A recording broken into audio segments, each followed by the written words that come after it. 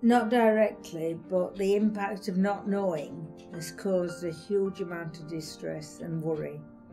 The impact of not knowing whether you're going to continue to have the equivalent of a mobility allowance, the disability living allowance that funds a car, and the impact of not knowing whether they would decide to make me work ready and have to go and try and find work when I'm already doing a huge amount in the voluntary sector, which I'm led to believe by others might be useful.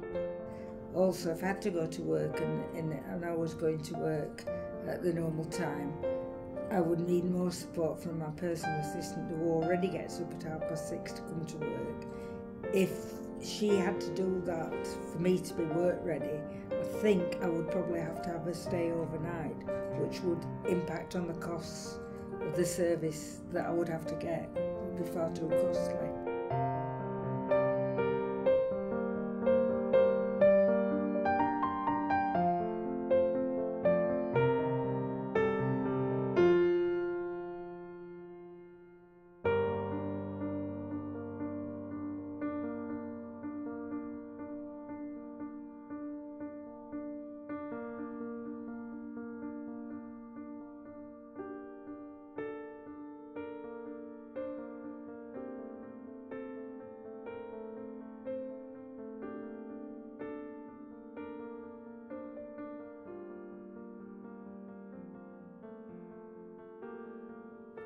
All of us with impairments in a community like Barnsley find that we're not very common, we're not commonly seen.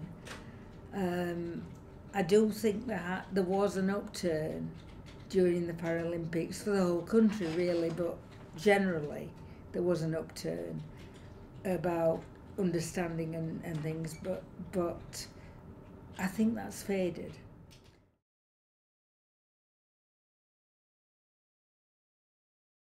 I don't know where the public services are, at least ones that help.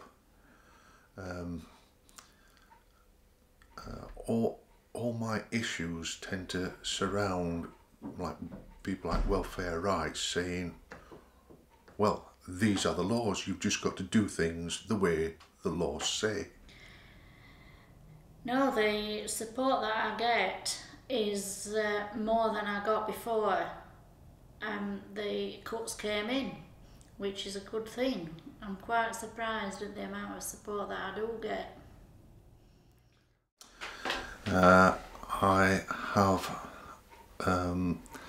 lost work because of health issues from quite a time ago. And so I've been reliant upon benefits for almost 20 years. Well, my benefits have been stopped completely now because I'm finding it difficult to fit the criteria that's set down by a law. The benefits agencies are administering those laws to the letter. And because of the health issues, it's made it impossible for me now to get any benefit. I have been affected by loss and reduction. The reduction part is because at one time I used to get full council tax benefit, and now I have to pay £7 a fortnight out of my benefit. And it's not a great amount that I get, so that's just another bill. Well, it's affected me because it's another worry. I've got to be able to find that money, and as well as paying for everything else, and it makes it harder.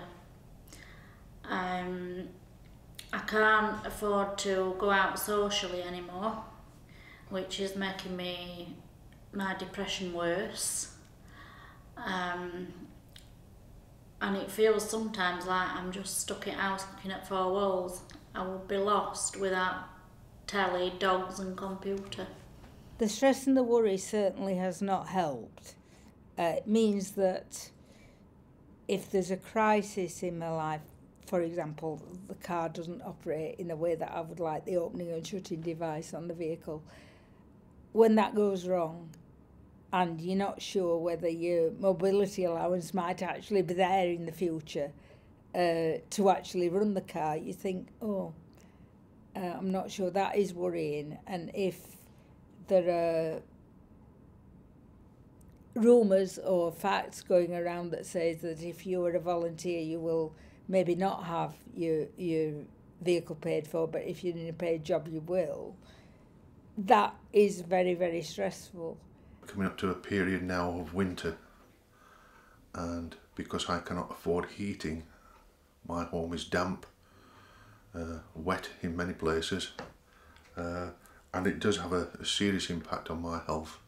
The last 2 winters have been particularly harsh, and towards the end of those winters I have felt as though I wouldn't be making it into the spring, but I have, but it does impact on my health. Yes, I have noticed changes in my quality of life because, as I said in my previous answer, I used to be able to go out socially and now that's all stopped.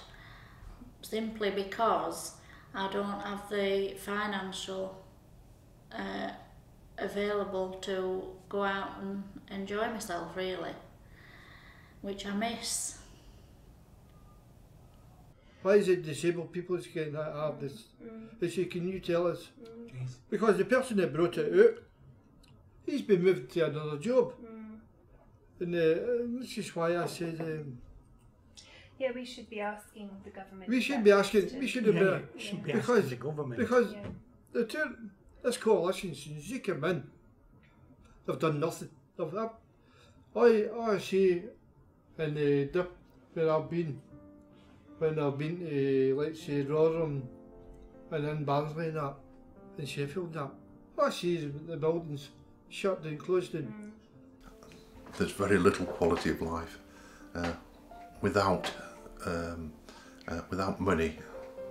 This society is set up that you need money to live and survive.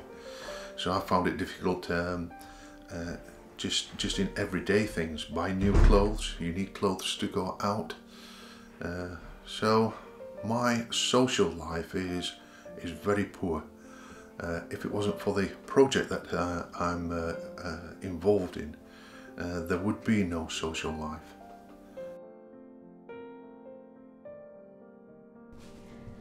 Examples of extra costs because of impairment. You might have to have extra shoes. You might wear, if you were walking, you might wear your shoes out more. You might rub your clothing more, they get worn. You might have to do more washing than the average person to have clean clothes and be well turned out.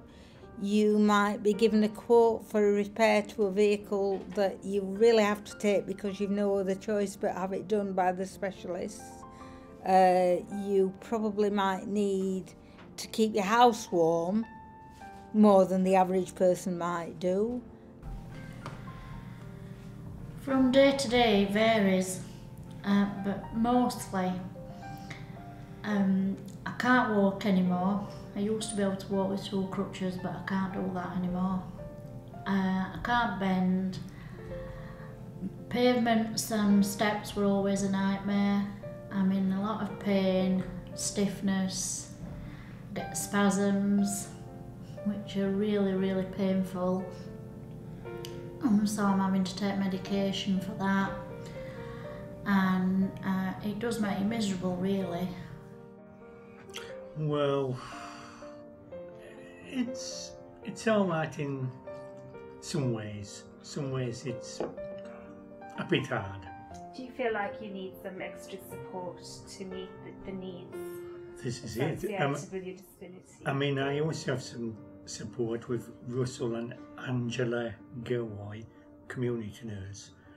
Now, I've said I can manage on my own and I'm doing really well. But it's these cutbacks, they're cutting back on things.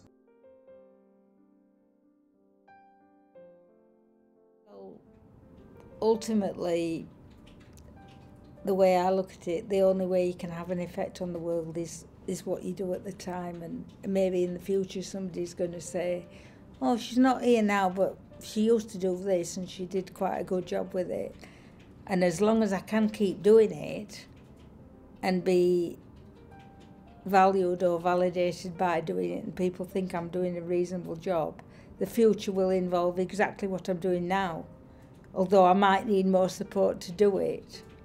I mean, I hear things on the telly, and my sister didn't want me to get worried, you see. I think that's what a lot of people are saying to us, that, you know, they're worried about things that they read in the papers, read in the news, and there's not very good information out there about what the... Even this thing that's coming out, and number one, she came for the Department of Work pension. I says to her, I says, wait a minute. I said, how do you know? I said, it could be a different government, it could be in 2015. She said, she looked at me, she said, what do you mean? I said, how do you know? The same college you're going to get in. It could be somebody else you could be in.